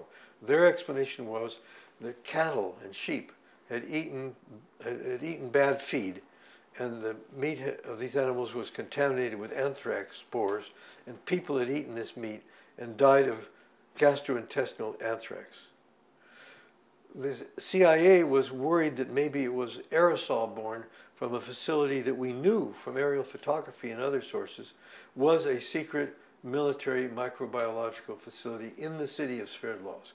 So the question is, was it airborne or foodborne? That was the question. We had certain ways of knowing there had been cases for 6 whole weeks. Well, an airborne cloud should pass quickly. So I was unsure of the CIA conclusion. And Josh Lederberg, who was much closer to the agency, he was in a very high position as an advisor, agreed with me. So I wrote to certain people in the Soviet Union, could I bring a team and go and look? And the answer was no, after some hesitation, but always no. Anyway, when Yeltsin came in, it was yes. So I brought a team to Sverdlovsk, and here's what we did. We got a list of the people who had died and where they lived at that time. And my wife, Jean, who is an anthropologist, together with 2 Russian professors, women, who spoke English, went house to house and asked many questions. And one of the questions was, where did this person who died work? Or were they a pensioner at home? Where were they likely to be at night? So this allowed us to make maps of the probable location of each of these people in the daytime and the probable location in the nighttime. This is a satellite photograph of the southern part of the city only. And these red dots are where people were likely to have been in the daytime. So all these dots are the people who worked in a big factory here. These dots are people who were in a motorized rifle division military base. These dots are people who are in this secret biological facility. And most of these other dots are people who are at home because they're pensioners. But notice that most of them are in a very narrow zone. And then we got reports of where sheep and cows had died and plotted them on a map, and they all fall in a straight line. And that line is an extension of the line of where people lived who died. And we then had data on the wind. And there was only one day when the wind was in that direction all day long, and it was Monday, April 2nd, 1979. So we could prove, this is really very unusually solid epidemiological evidence. Meat does not travel with the wind in straight lines, but airborne spores do. So very, very clearly, the CIA was really confirmed. Mm-hmm. We confirmed it. And the Soviet explanation is wrong. Amazing. And we published this in Science magazine.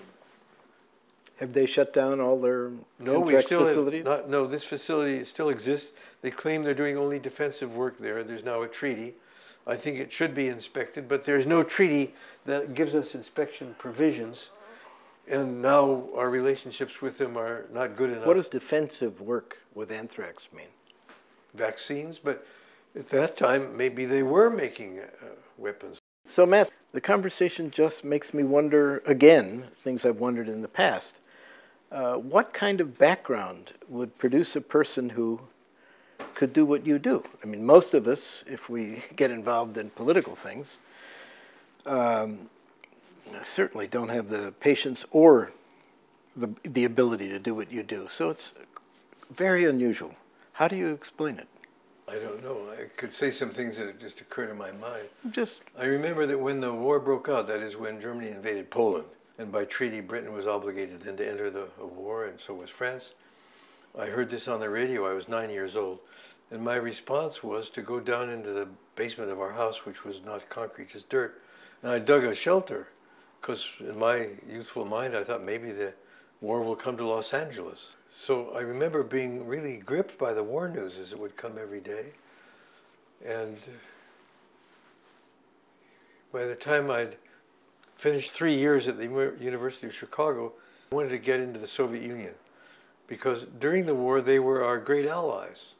And now by 1949 they are enemies. And I wanted to know what's the truth I'd like to see for myself. What did you expect you would see? I thought that when I got there, maybe I'd see people all subjugated and miserable, or maybe I'd see happy.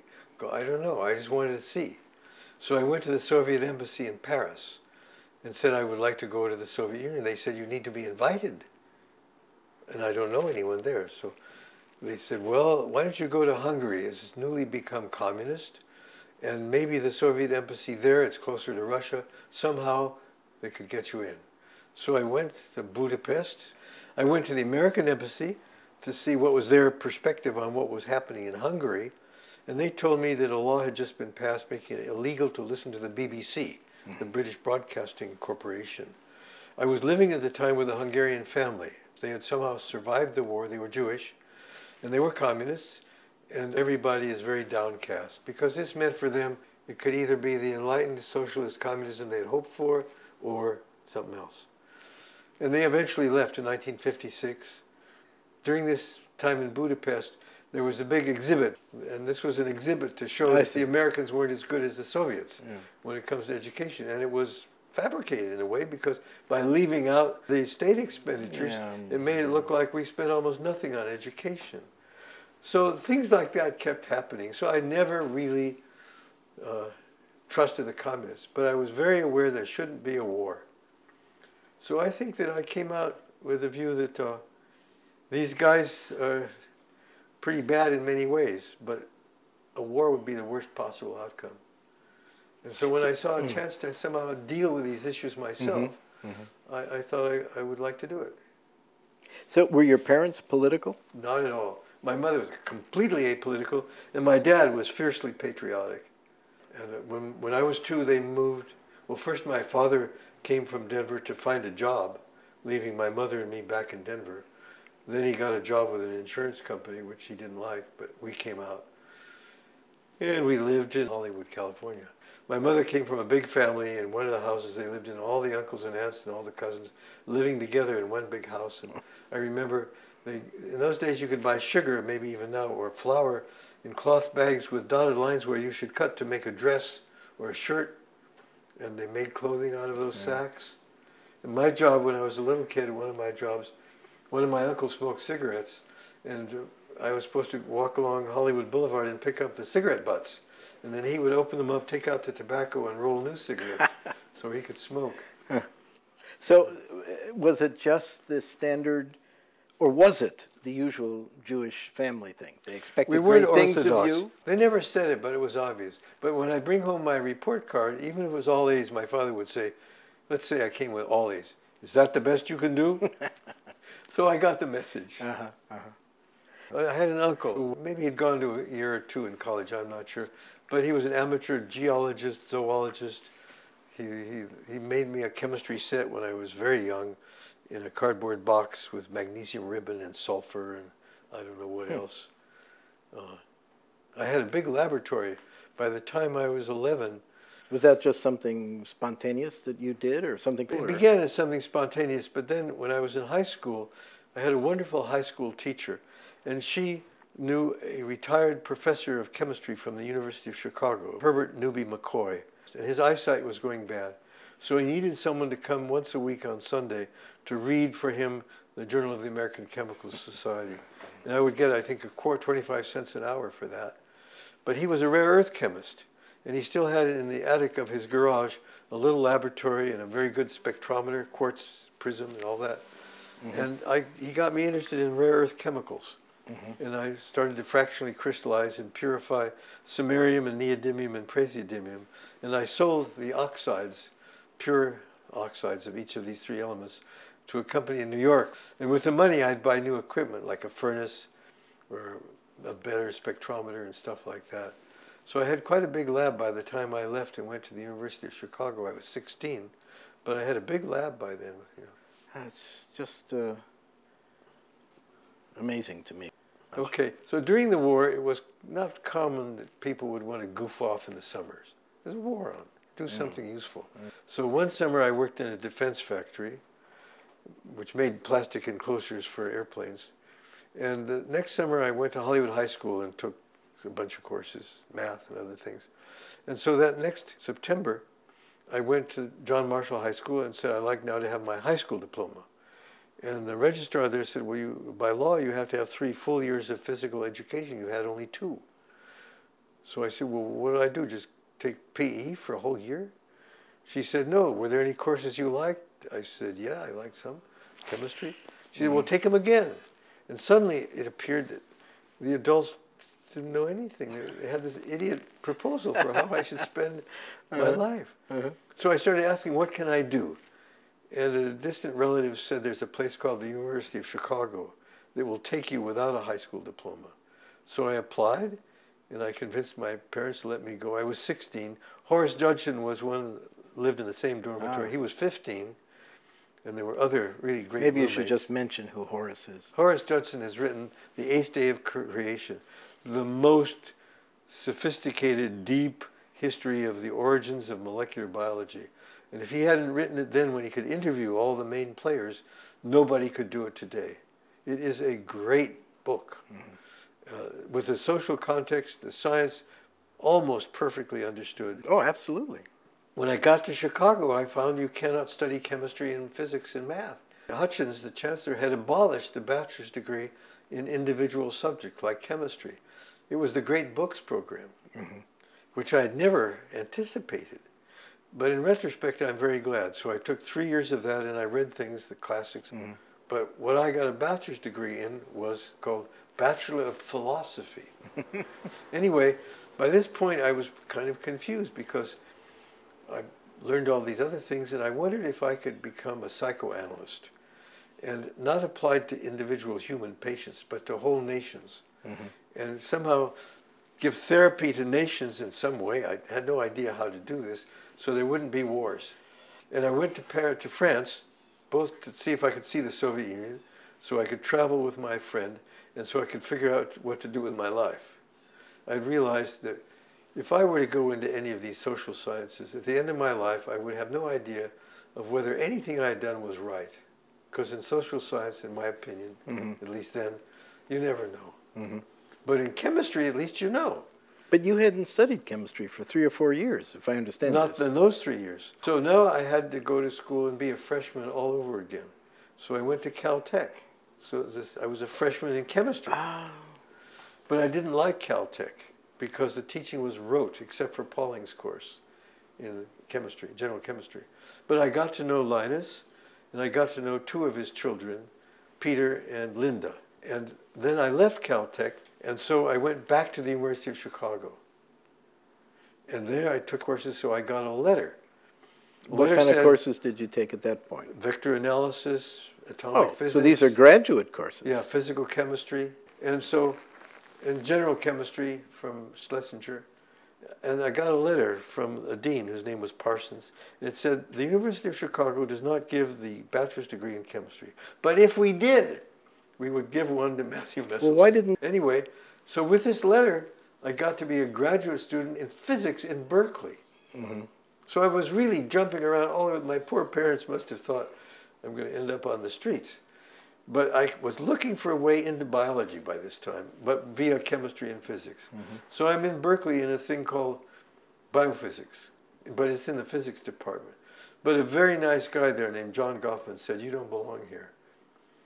You should go and be Linus Pauling's student. But I thought, no, he'd never take me. So I decided I'm going to go back to the University of Chicago. They had a program called Mathematical Biophysics. But I had known by this time Linda and Peter Pauling. And that summer, Linda, or maybe Peter, had a party, a daytime party at their daddy's house. And I'm in the swimming pool, and out comes the world's greatest chemist with a necktie and a vest and a jacket. And I'm practically naked down in the water. But I knew him, or he knew me, because I had done a research project when I was a freshman that 1 year on hemoglobin with Harvey Itano. And so he looked down at me and said, well, Matt, what are you going to do next year? And I said, I'm going to the University of Chicago to mathematical biophysics. And here I can remember what he said. He said, but Matt, that's a lot of baloney. Why don't you come and be my graduate student? And I looked up and I said, okay. And so that's how I became Linus Pauling's graduate student. Is there anything that strikes you about science then versus science now? And Well, you and I were in at the beginning of a whole new science, a whole new way of doing biology. And of course, if it's confined to a small number of people, and if the initial people are of that frame of mind that wants openness and criticism, you get a special kind of attitude.